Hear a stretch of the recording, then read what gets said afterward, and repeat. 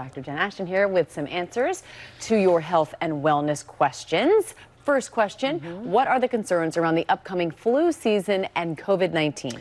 Well, the concern, as people may have heard, is this headline, twindemic, okay? We never know what our flu season here will be like until it's in our rear view mirror. So the saying is, the only thing that's predictable about it is that it's unpredictable. The good news is that last year we saw hardly any influenza here, largely because we were all at home on lockdown wearing masks. It is still important to get that influenza vaccine, which are out now. The only patient I ever had die in my medical career tragically died of influenza. I take it very seriously.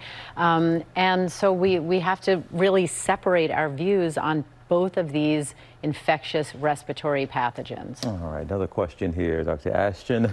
Will staring at a computer screen all day damage eyesight?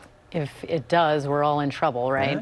Yeah. The verdict is still out in the world of ophthalmology on this. Certainly there are a lot of ocular complaints among people who stare at a screen all day, dry eyes, some blurry vision, tired eyes. You see my readers here, which I got at a grocery store, have a lens on them that's supposed to help block out some of this light. I don't know if it makes me feel better. I just want to be able to see.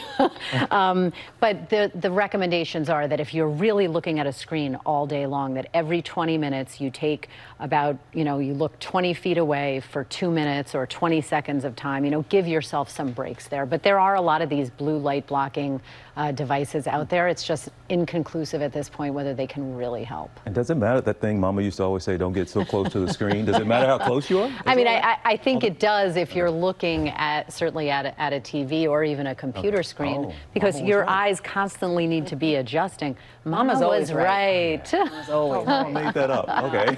All right, Dr. Ashton. Okay, Mrs. Holmes. You're right. Submitting your questions to Dr. Ashton on our Instagram at Dr. J. Ashton. Well, hey there, GMA fans. Robin Roberts here. Thanks for checking out our YouTube channel. Lots of great stuff here. So go on, click the subscribe button right over here to get more of awesome videos and content from GMA every day, anytime. We thank you for watching, and we'll see you in the morning on GMA.